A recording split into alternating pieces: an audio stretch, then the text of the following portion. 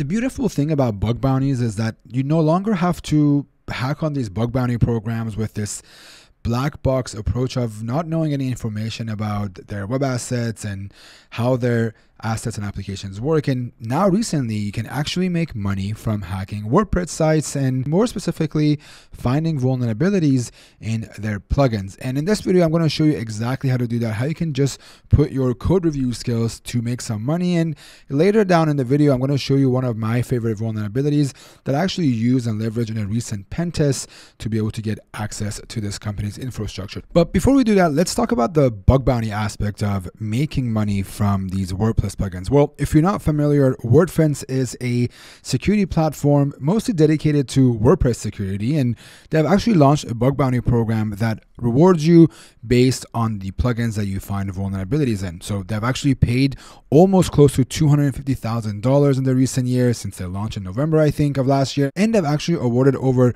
1,300 in-scope assets. And if that's kind of weird of saying in-scope assets, let me explain what that means.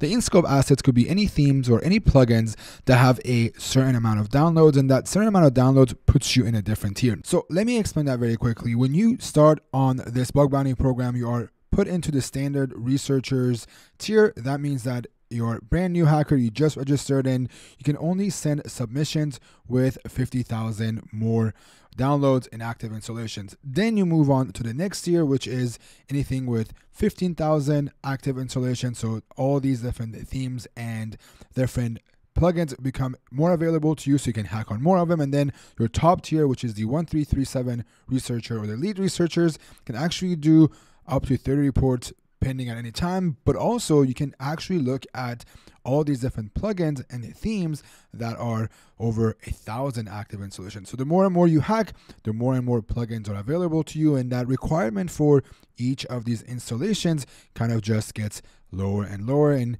you get different perks and things like that as well. So that's kind of how the bug bounty parts of it works. And the really cool thing about these themes and these plugins with WordPress and even WordPress itself is that everything is open source. All you have to do is go to the WordPress website, look at the stats, see if they fall in any of those different tiers, download the plugin or the theme, open it up in your IDE, and then just look for vulnerabilities, submit a working POC, so something that shows there is a vulnerability here and something that no one else has found in the past, so it's not a duplicate. And then not only they will pay you for it, they will also assign a CVE, so you can put it on your resume or just take credit for your work on top of that bounty itself. So that's kind of how the bug bounty thing works. And now what I want to do is I kind of put this CTF together. Unfortunately, this wasn't a vulnerability that I found or reported for a CVE, but it was very, very similar to what I did on a recent pen test a couple of months ago, and kind of how we got into this company's infrastructure and how we came about it. So what I'm going to do now is I'm going to open up our example and kind of walk you through what would I do if I don't just have a plugin I want to hack, or maybe I'm just going after this company's infrastructure for a bug bounty and a pen test.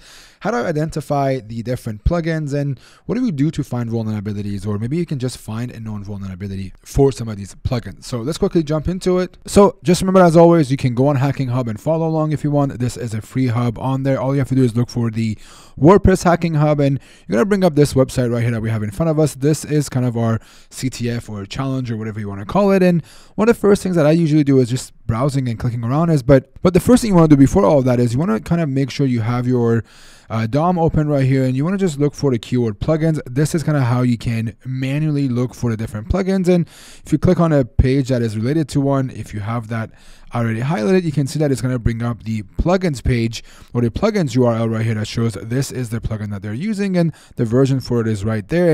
And most of the time, if you type this into the address bar and put in readme.txt, it's going to bring you the readme for it. Most people forget to actually delete this, and it is a good place to get some information about what you're hacking on. And it looks like right here it is the stable tag add version 503, and this is called the WP form plugin. You can also just run a tool. I think there is a couple of them you can use. There is a WP scan. You can just run it on this company, or it's going to come back and give you a list of all the themes and the plugins that are on there, and then you can enumerate vulnerabilities based on that. So in this case, we already found a backups page, and if we go right here, we can click and type in backup. There's a backup page that is throwing an error. It is giving us the path where the website is created. Again, this is a fake one because it's a CTF, but it's giving us some information. We know there's a backup folder, and things like backup.zip and source.zip didn't work and nothing really was working out. So what we were doing was, okay, let's just say screw it. Maybe we can just hack into this WordPress plugin. Immediately, if you type in the plugin name, it's going to bring you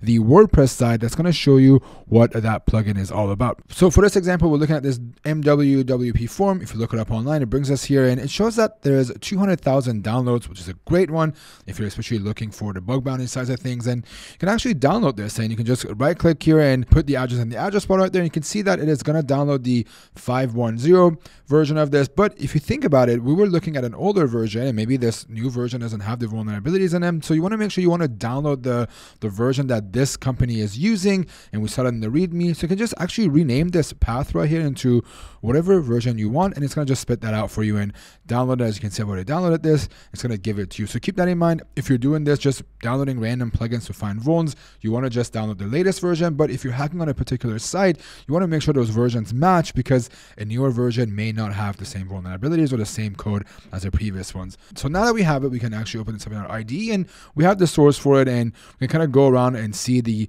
snippet of code that is actually vulnerable here, which I'll bring up the blog post that talks about it. But the moral of the story with this vulnerability is that it allows you to delete any arbitrary files that are on the server as long as you know the absolute path to it. So if you know where the hosted website is and you know where the file that you want to delete is, you can just delete it and you'll be done. One of the better approaches to hacking these kinds of WordPress plugins is always to draw inspiration from other vulnerabilities that may have been found in a similar plugin. So in this case, I'm going to actually look for this plugin because I already know this vulnerability exists. But if you look at a particular plugin, you can see there's a theme here and how often vulnerabilities have been found. So in this case, you can see there's a stored XSS, kind of a weird one. You know, you still see XSS once in a while, but you can see there's a bunch of arbitrary file upload vulnerabilities, directory traversal that has been just reported to this company. So it's a really cool place to, one, look for previous vulnerabilities, but also look for inspirations of patterns of mistakes that this specific plugin could make. So now you can actually open this. If I go into the one that I want to look, this is, we want to actually delete it, which was found on December 15th. So we can click on it. And this right here will bring the write-up or the explanation for this vulnerability. And even further, if you just copy paste this into Google, you can probably find a bunch of articles that have been created on this one. And it looks like this one specifically has gotten a $1,275 bounty based on just finding the snippet of code that doesn't actually sanitize the user inputs. And based on the snippet code, we can see that this is what a vulnerability exists. So again, this was already previously been looked at. If I pull this up on my IDE, you can see that in this version, this code still exists. There's been no changes made to it. And there's a comment that says, hey, delete the attachment file. So which is pretty cool to know that this is where it exists. But if you read this right here, you can see that it says, hey, it is not actually validating or sanitizing it. So it's not looking at seeing, hey, is this a previous created file on WordPress? For example, WP config. So there's no whitelisting and blacklisting, and it just arbitrarily allows you to delete files from the server. And you can look down here. This is kind of what the malicious path looks like. And if you have something like WordPress, it's probably going to protect you from it. But if you don't, then once you send that request out in the post request, you can change the file parameter and delete whatever you want. I know that may be a little bit weird to just follow along as I'm explaining and reading over to his blog post. So we're going to just actually switch over to this lab. And I'm going to show you what it looks like right here. So once we're going to open up this site, we know this is where the plugin exists. This is what the plugin does. It just takes your name and then it just takes your experience. For example, you can say test 1, 2, 3, and then it's going to get a file from your server. It could be your resume, it could be a JPEG file, whatever it is. And once you push confirm, it is going to actually upload this file into the server, but as soon as you send this message out, it's going to delete it. So it's just looking at, hey, is this file uploaded? Yes. Once it is uploaded, we're going to attach this into an email, send it out to whoever is supposed to see this, and then we're going to delete this file right here. So this is where the vulnerability exists, because once you pass the file name for it, they want to delete it. But what happens if you swap that out? So let's look at the request for this one and see what it kind of looks like in the backend. So let's quickly just make sure Kaido is open. We're going to start our forwarding right here, intercept. We're going to say send. And as soon as we send this, this is what the content looks like. And right here under CV, this is the file that it wants to delete. So if we send this to repeater and we push delete, this file is going to get deleted. We're not going to get an error message from it, but it's going to show that this file has been edited or deleted. We can kind of look around at other files to delete, but Let me caution you, if you delete your index.php, you may probably break this website. So one of the things I want to show here in this case is on the pen test I was talking about, we had a similar situation where we could arbitrarily delete any images or any files based on our image uploader. It was a different plugin. But the moral of the story here was that we had a backup file that had an index file that we couldn't see the contents of the folder right here. So if you go to index.php, this is the error that I was giving, and we really needed this file to go away. So all you have to do was just grab this file path and give it to this right here.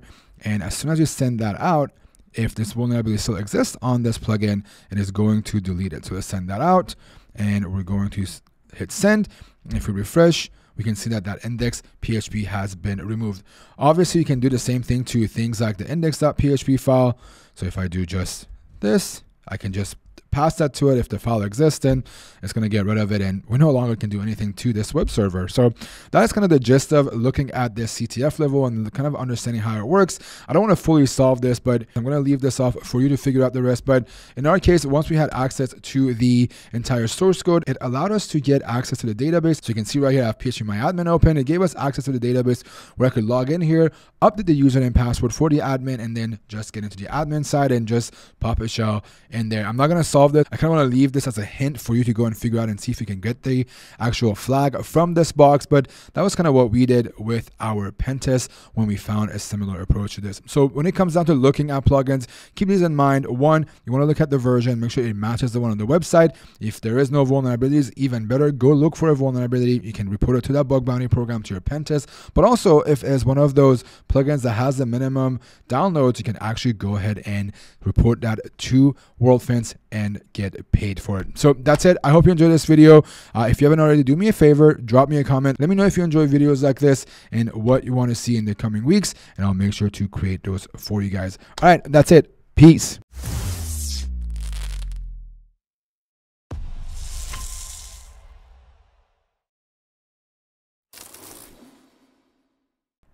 Oh, well, that's awkward. You're still here. Well, I just want to say, hey, we have a Discord channel. Come hang out. Go to discord.gg/nahamsec. There's a ton of us there. I think there's like 20,000 of us. We're hanging out, doing CTFs, hacking bug bounties, sharing things, and all the good stuff. I'll see you there. Seriously, come hang out. Peace.